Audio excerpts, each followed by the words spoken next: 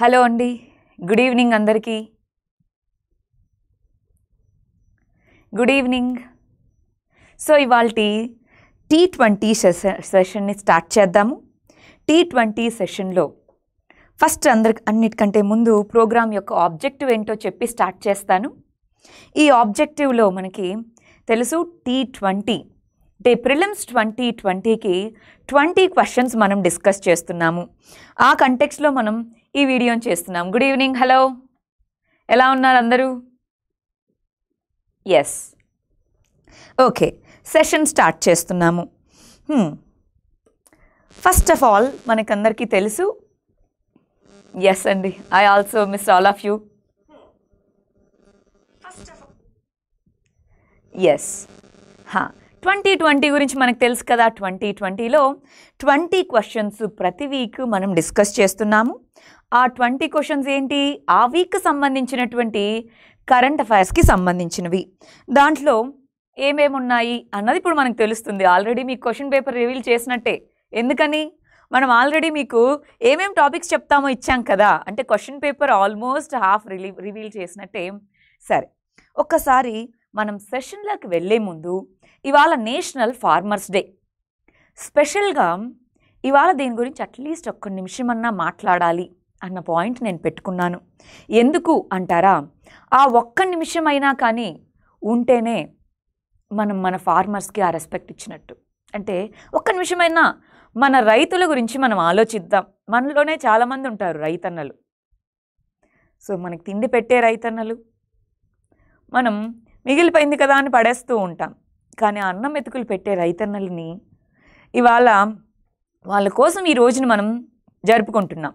National farmers day అనేది జరుపుకుంటున్నాము.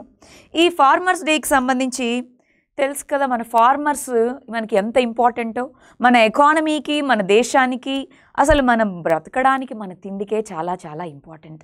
అందరికీ నేషనల్ ఫార్మర్స్ డే శుభాకాంక్షలు. రైతుల్ని గౌరవిద్దాం, వాళ్ళ యొక్క ఆత్మగౌరవానికి గౌరవం ఇద్దాం. సరే, సెషన్ స్టార్ట్ చేసేద్దామా? మన యాజ్ యూజువల్ మన కొటేషన్ ఇది, నాలెడ్జ్లో ఇన్వెస్ట్ చేసుకుంటే మనకి బెస్ట్ ఇంట్రెస్ట్ వస్తుంది. Yes, so first question, yes ఫాస్ట్గా ఇంకా ఫస్ట్ క్వశ్చన్, సిఆర్పిసి సెక్షన్ 144 గురించి.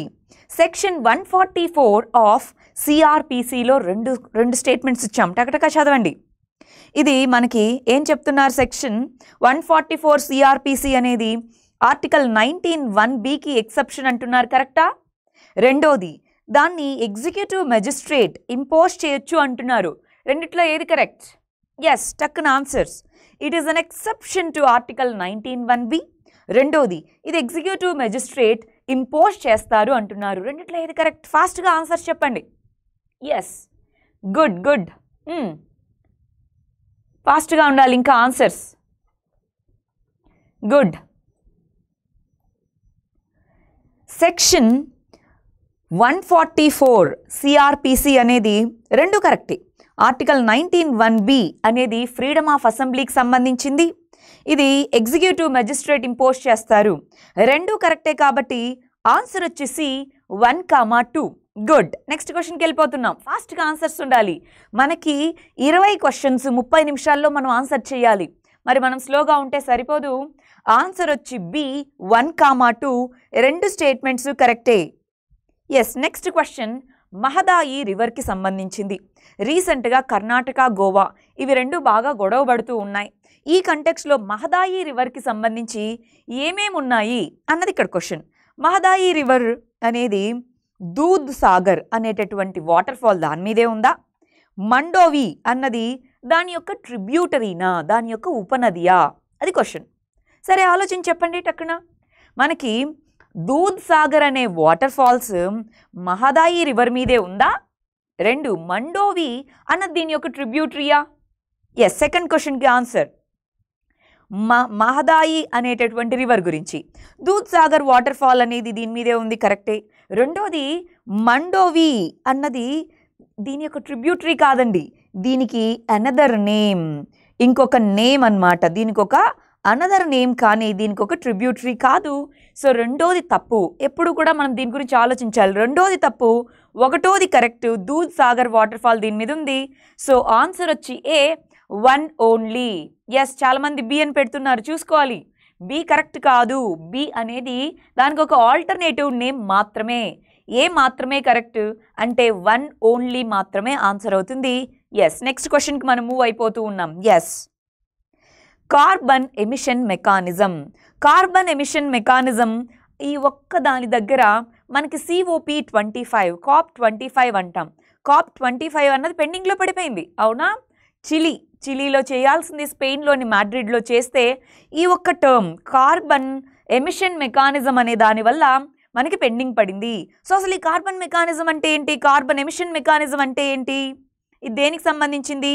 ఏ, Kyoto protocol, B, Montreal protocol, C, Vienna protocol, D, Ramsar convention. Very good. Yes, ఏ అనేది ఆన్సర్, దీంట్లో డౌటే లేదు. క్యోటో ప్రోటోకాల్ అన్నది ఆన్సర్. నెక్స్ట్ క్వశ్చన్కి వెళ్దామా?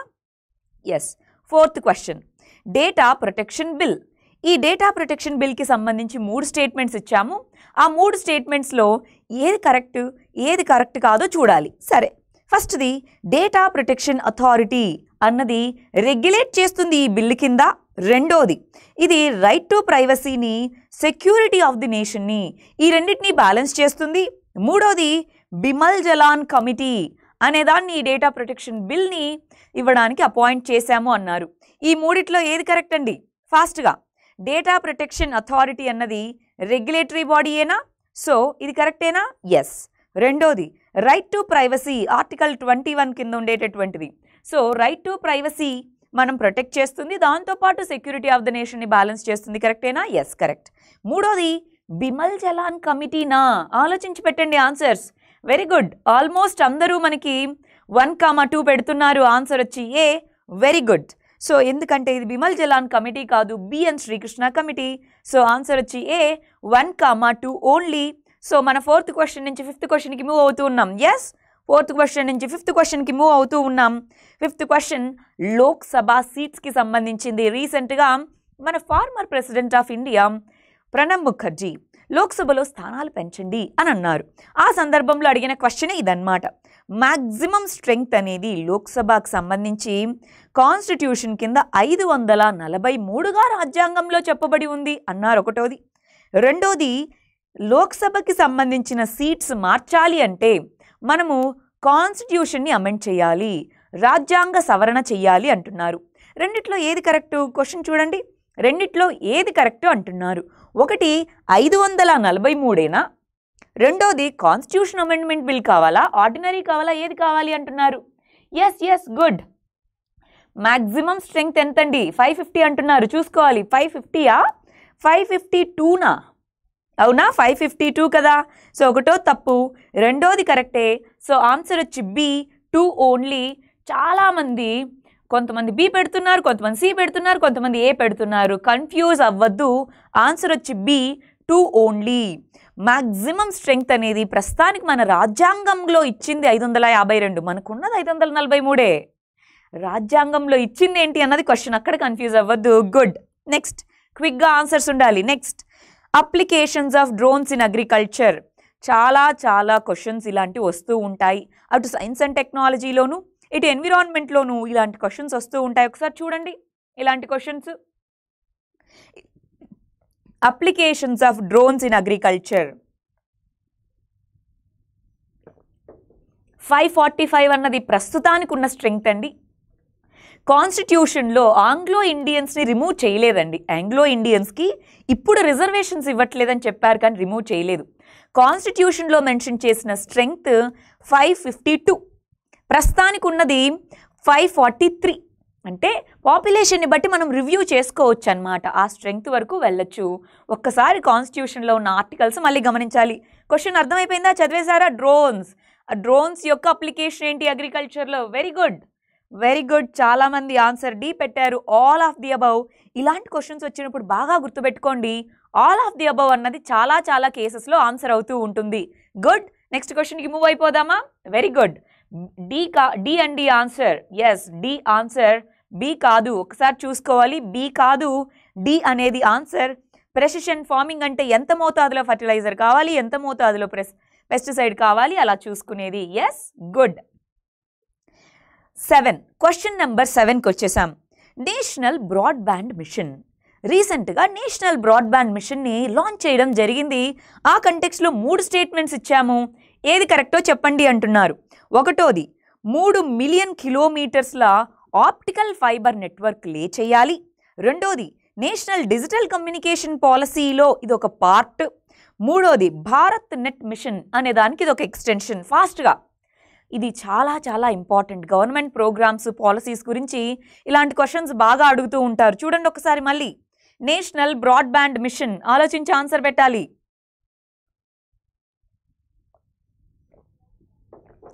ఎస్, 1 కరెక్టా, 2 కరెక్టా, 3 కరెక్టా, 1 2నా, 2 3నా, 1 3నా? ఎస్, ఫాస్ట్గా. కొంతమంది ఏ అంటున్నారు, కొంతమంది సి, కొంతమంది బి, డి, అన్ని ఆప్షన్స్ చెప్తున్నారు. ఎస్, ఫస్ట్ది కరెక్టే, రెండోది కరెక్టే, మూడోది కరెక్టే. 3 కరెక్ట్ కాబట్టి ఆన్సర్ వచ్చి డి, ఆల్ ది అబౌవ్. ఇలాంటి క్వశ్చన్స్లో హై ప్రాబబిలిటీ ఉంటుంది ప్రిలిమ్స్లో. నేషనల్ బ్రాడ్బ్యాండ్ పాలసీ గుర్తుపెట్టుకోవాలి. 3 million kilometres route, digital communication పాలసీలో పార్ట్. భారత్ నెట్ కూడా ఇంటర్నెట్కే. సో 3 కూడా కరెక్టే కాబట్టి ఆన్సర్ వచ్చి D. Next question, 8th question. Yes, good. 8th క్వశ్చన్కి మూవ్ అవుతున్నాం.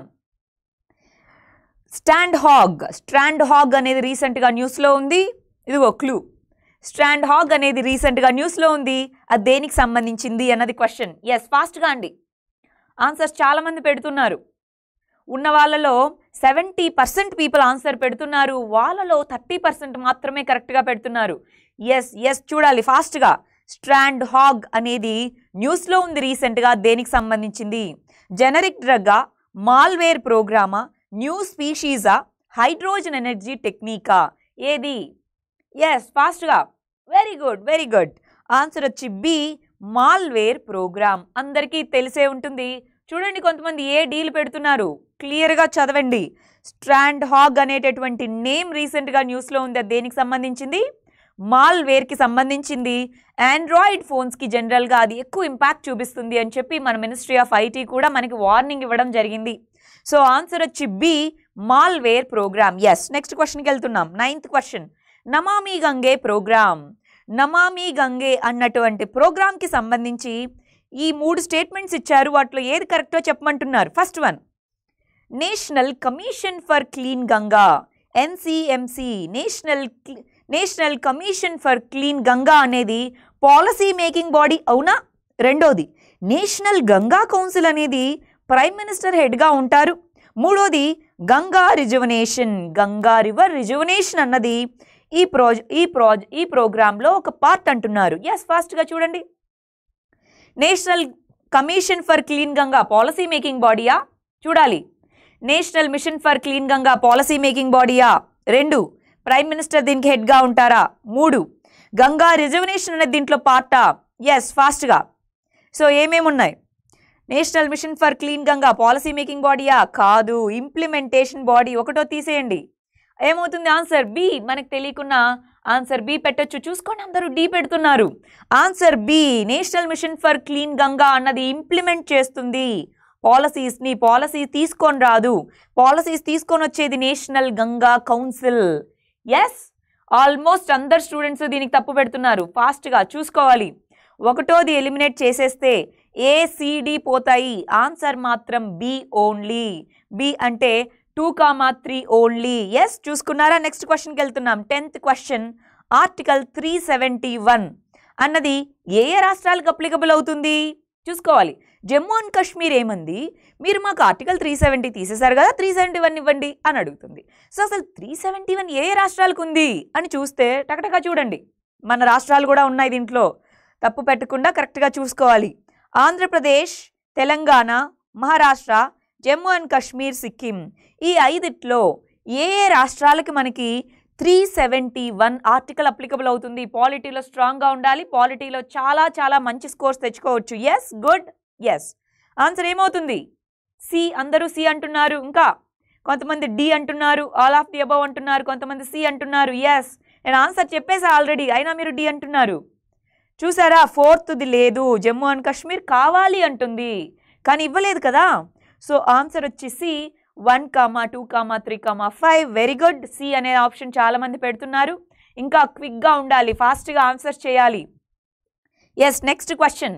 Match the following. ఇక్కడ చూడండి, మీకు తెలిసినవి 2 ఉన్నాయి, ఒకటి కొంచెమే తెలిసింది ఉంది. So answer పెట్టగలరా? ఎస్, చూస్తున్నారా? Question number 11లో match the following ఇచ్చాము. రోహింగ్యాస్ మయన్మార్ తెలుసా, చెచెన్యా రష్యా, ఉయిగుర్స్ చైనా, వీటిలో ఏది correct? Rohingyas Myanmar, చెచెన్యా Russia, ఉయిగుర్స్ China, ఈ మూడిట్లో ఏది కరెక్ట్ అని అడుగుతున్నారు. 371 అనేది ఒక స్పెషల్ ఆర్టికల్. సో అది కొన్ని స్టేట్స్కి స్పెషల్ పవర్స్ ఇచ్చిందండి 371 అన్నది. సో దాంట్లో కొన్ని స్టేట్స్ ఉన్నాయి. సో స్పెషల్ పవర్స్ కింద చదువుకుంటే మీ క్వశ్చన్కి ఆన్సర్ ఎస్ సి అంటున్నారు, డి అంటున్నారు. సీనా డీనా? చాలామంది సి అంటున్నారు, చాలామంది డి అంటున్నారు. సి, డి, గుడ్, ఫాస్ట్గా. ఇదే అండి, ఎగ్జామ్లో ఇలానే ప్రెషర్ పెరుగుతూ ఉంటుంది, అయినా కరెక్ట్ ఆన్సర్ చెప్తూ ఉండాలి. సీనా డీనా? ఎస్, సి అంటున్నారు. ఎంతమంది C? C incorrect answer. Answer వచ్చి డి. చెచెన్యాస్ అనేవాళ్ళు రష్యాకి సంబంధించిన వాళ్ళే. రోహింగ్యా తెలుసు, ఉయిగుర్స్ తెలుసు. So answer D. చాలామంది తప్పెట్టారు, చూసుకోవాలి. ఆ ఒక్క పాయింట్ కోసమే ఈ క్వశ్చన్ ఇచ్చింది. నాకు తెలుసు మీ అందరికీ 1 తెలుసు, 3 తెలుసు అని నాకు తెలుసు, కానీ చూస్తున్నారా, రోహింగ్యాస్, చెచెన్యా, ఉయిగుర్స్. సో మూడిట్లో చెచెన్యా తెలియట్లా. సో తెలుసుకోవాలి. ఆన్సర్ డి, సి కాదు, answer D. Good. Next question move అవుతున్నాం. Question number 12. మాల్దీవ్స్. రీసెంట్గా మాల్దీవ్స్ ఫారిన్ మినిస్టర్ ఇండియాను విజిట్ చేశారు ఢిల్లీ డైలాగ్కి.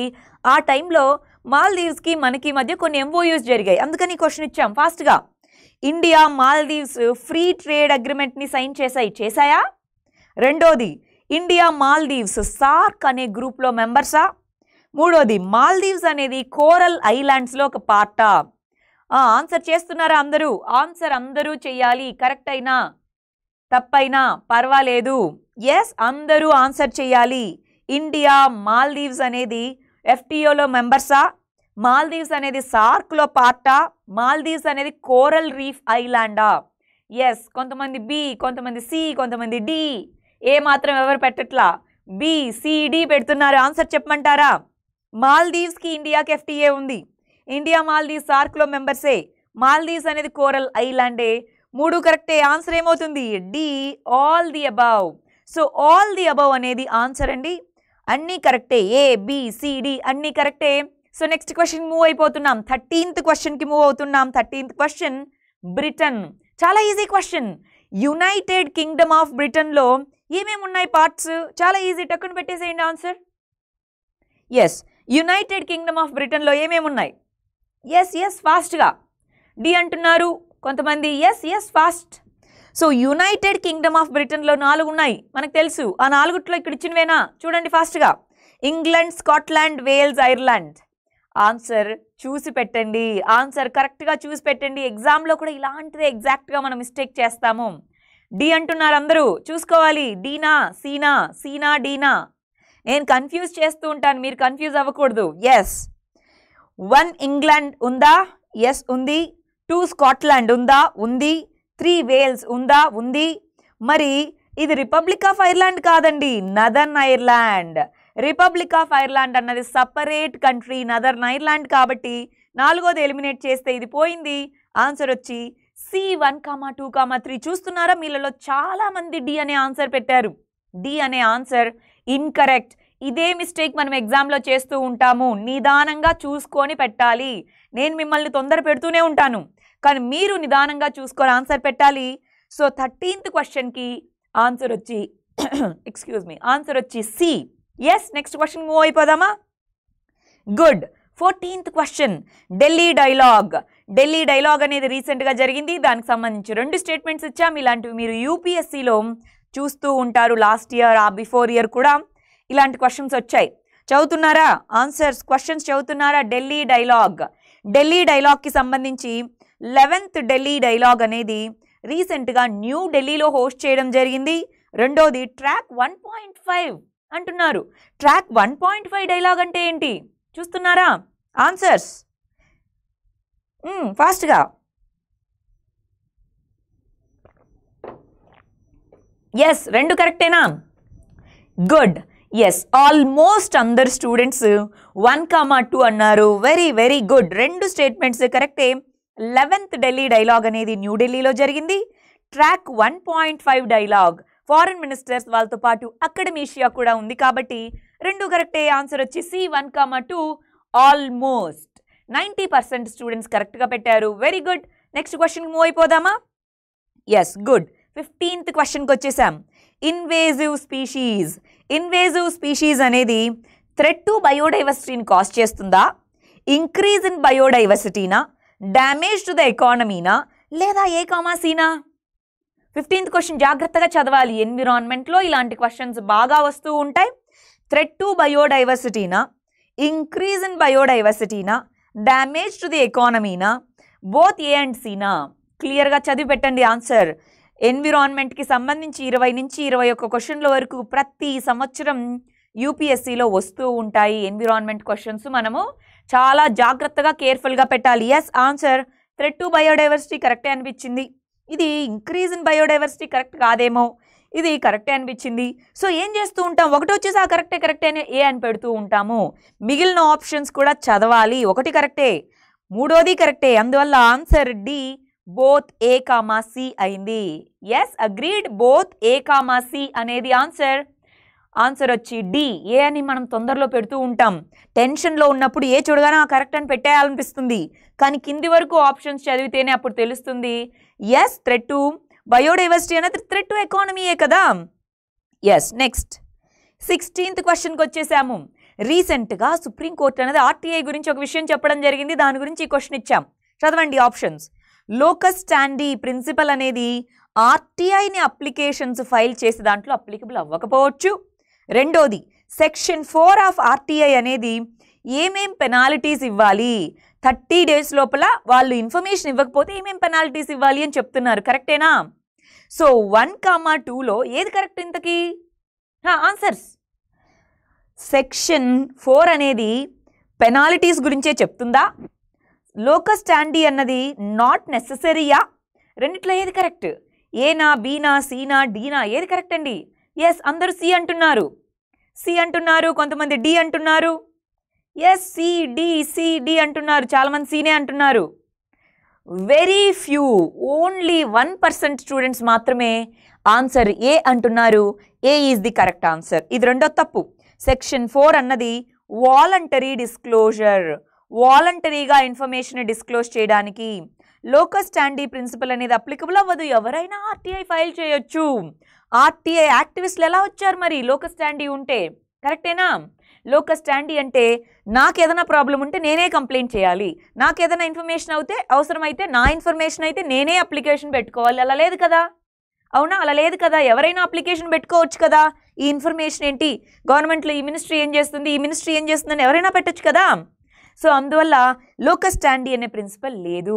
మీరు రిట్ పిటిషన్స్ అని చదువుకొని ఉంటారు ఫండమెంటల్ రైట్స్లో. ఆర్టికల్ 32 కింద దాంట్లో హెబియస్ కార్పస్ అనేది ఒకటి ఉంటుంది. ఉందా, గుర్తుందా? హెబియస్ కార్పస్ కింద కూడా ఇలాంటి ప్రిన్సిపలే ఉండదు, లోకస్ స్టాండీ ఉండదన్నమాట. రైట్. సో అది కూడా అయిపోయింది. సో 16th క్వశ్చన్కి ఆన్సర్ ఏమన్నాము? ఏ 1 ఓన్లీ. 16th క్వశ్చన్కి ఆన్సర్ ఏ 1 ఓన్లీ. 17th క్వశ్చన్కి వెళ్ళిపోదాం. National rural drinking water project.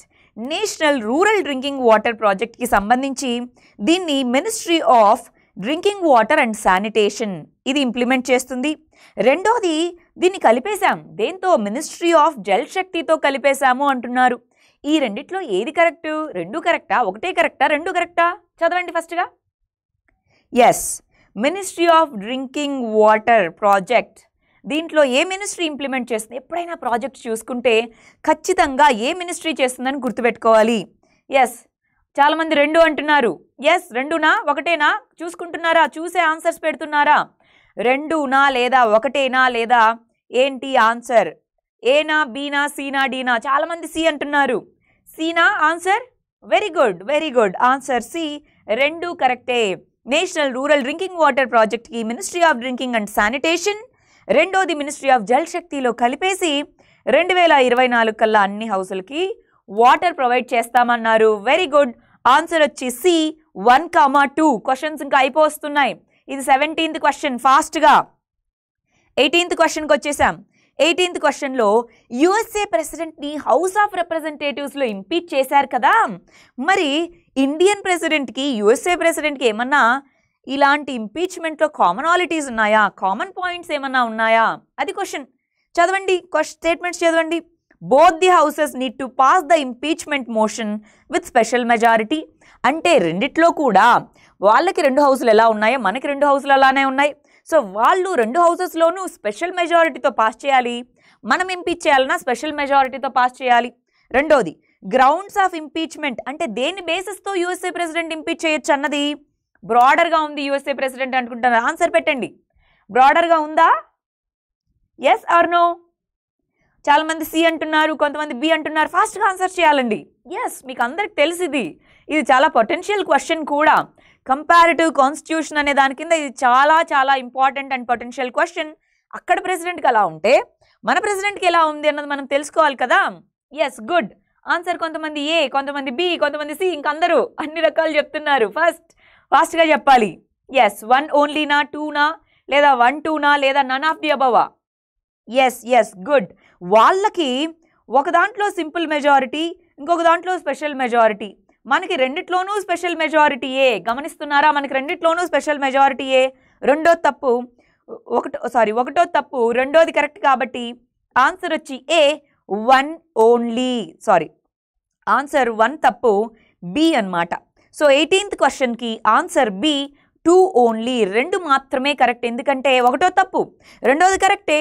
వాళ్ళకి చాలా బ్రాడర్ క్రైటీరియా ఉంటుంది ఏ టైంలో ఆయన్ని ఇంపీచ్ చేయాలి అని.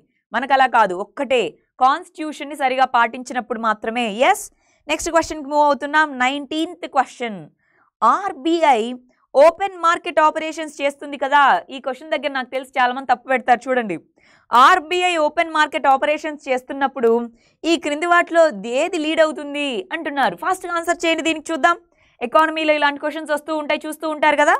ఆర్బీఐ ఓపెన్ మార్కెట్ ఆపరేషన్స్ తెస్తున్నప్పుడు ఏవేవి వస్తాయి? ఫాస్ట్గా ఆన్సర్ చేయాలి. Yes, absorption of excess liquidity, release of liquidity in the market, reduction in the physical deficit. Open market operations చేయడం ద్వారా ఈ మూడిట్లో ఏదవుతుంది అన్నది క్వశ్చన్. Yes, good. సి అంటున్నారు, కొంతమంది 1, కొంతమంది డి. ఎస్, ఏ, బి, ఇంకందరూ అన్ని చెప్తున్నారు. ఫాస్ట్గా మీరందరూ ఆన్సర్ చెప్తూ ఉంటే నేను ఆన్సర్ రివీల్ చేస్తాను. గుడ్, ఫాస్ట్గా ఆన్సర్ చేయాలి. ఎంత క్విక్గా మీరు ఆన్సర్ చేస్తే అక్కడ మనకు అర్థమవుతుంది, ఓహో ఇక్కడ తప్పు పోతుందా కరెక్ట్ పోతుందా అని అప్పుడు తెలుస్తుంది. Yes, good. Open market operations అన్నవి ఏది లీడ్ చేస్తుంది? అబ్జార్ప్షన్ ఆఫ్ లిక్విడ్ కెపాసిటీ అవుతుంది. ఎప్పుడు? గవర్నమెంట్ సెక్యూరిటీస్ని రిలీజ్ చేస్తే. లిక్విడిటీని రిలీజ్ చేస్తారు ఎప్పుడు? గవర్నమెంట్ సెక్యూరిటీస్ని కొనుక్కుంటే. సో ఇవి రెండు డైరెక్ట్గా దీని మీద డైరెక్ట్ ఇంపాక్ట్ చూపించదు. సో అప్పుడు ఆన్సర్ ఏమవుతుంది? ఎస్, ఏ అనేది ఆన్సర్. చాలామంది దీనికి తప్పు పెట్టారు, అందుకే చెప్పాను కదా, ఏ అనేది ఆన్సర్. చాలా మంది దీనికి తప్పు పెట్టారు. ఒక్కసారి చెక్ చేసుకోండి. పైవి 2 మాత్రమే, 1, 2 ఓన్లీ. అంటే ఆన్సర్ ఏ ఓన్లీ, అంటే ఏ అనేది ఆన్సర్. సరే, ఇవాల్టి సెషన్లో లాస్ట్ క్వశ్చన్, 20th క్వశ్చన్. అందరికీ తెలిసింది, చాలా ఈజీ క్వశ్చన్. చూద్దామా మీరు ఎలా ఆన్సర్ పెడతారో. ఇండస్ట్రియల్ సెక్యూరిటీ అనెక్స్ అనేటటువంటి అగ్రిమెంట్ అన్నది ఏం చేస్తుంది? 1, డిఫెన్స్ ట్రేడ్ని యుఎస్ఏతో పెంచుతుందా? రెండోది, make in India, manufacture in ఇండియాని పెంచుతుందా? మూడోది, ఫారిన్ ఎక్స్చేంజ్ రిజర్వ్స్ని సేవ్ చేస్తుందా? ఈ మూడిట్లో ఏం చేస్తుంది? ఎస్, ఇది అప్లైడ్ క్వశ్చన్ అండి. ఇలాంటి వాటిలో ఆన్సర్ చేయడంలోనే అసలు మజా ఉంది. Yes, good. ఫాస్ట్గా. ఇండస్ట్రియల్ సెక్యూరిటీ అనెక్స్ అనేది డిఫెన్స్ ట్రేడ్ని పెంచుతుంది, make in India, manufacture of ఇండియాని పెంచుతుంది, ఫారెక్స్ రిజర్వ్స్ని సేవ్ చేస్తుంది. Answer yes, good. కొంతమంది కరెక్ట్ ఆన్సర్ పెడుతున్నారు. చెప్పమంటారా నన్ను ఆన్సర్? మీరు ఫాస్ట్గా ఆన్సర్ ఇస్తే నేను ఆన్సర్ చెప్పేస్తాను లాస్ట్ క్వశ్చన్కి. గుడ్. చాలామంది ఏ అంటున్నారు. ఏ కరెక్ట్ అనుకుంటున్నారా? కాదు, answer D, all the above. ఎందుకో తెలుసా? ఫారెక్స్ రిజర్వ్స్ ఎందుకు సేవ్ అవుతాయి? మన మేక్ ఇన్ ఇండియాలో మనమే డిఫెన్స్ ప్రొడక్ట్స్ తయారు చేసుకున్నప్పుడు మనం తక్కువ ఇంపోర్ట్ చేసుకుంటాం కదా. ఇంపోర్ట్స్ తక్కువైతే ఫారెక్స్ రిజర్వ్స్ మనకి ఎక్కువ మనం స్పెండ్ చేయం కదా. Very good. ఆన్సర్ వచ్చి డి, ఆల్ ది అబౌవ్. ఇవి ఈ వీక్కి సంబంధించిన 20 క్వశ్చన్స్. థ్యాంక్ యూ, అందరూ చాలా చాలా యాక్టివ్గా పార్టిసిపేట్ చేశారు. అండ్ ఆన్ యావరేజ్ 200 మంది స్టూడెంట్స్ ప్రతి నిమిషానికి 200 మంది ఆన్సర్ చేశారు. Very good Madhu. 19/20, 15/20, good. 12/20, good. ఈ క్వశ్చన్ పేపర్లో 12 marks above anything is good. 12 marks అన్నవి గుడ్. ఎస్ భరత్, మనం అన్నీ కంటిన్యూ చేద్దాం. Very good. Yes 14, 12+ is a good score. 12+ is a good score in this. Very good అండి, very good. 15, good. Current affairs చెప్తాం. Yes, good. Thank you very much. Thank you. మళ్ళీ next, I also miss you అండి, అందరినీ miss అవుతున్నాను. మళ్ళీ next week Monday రోజు ఇలాగే same 20 క్వశ్చన్స్తో మళ్ళీ ప్రాక్టీస్ చేద్దాం. గుడ్, మనం కంటిన్యూ చేస్తాం. T20 ప్రోగ్రామ్ని మనం కంటిన్యూ చేద్దాం. Good, thank you, bye, all the best. నేను చేస్తాను.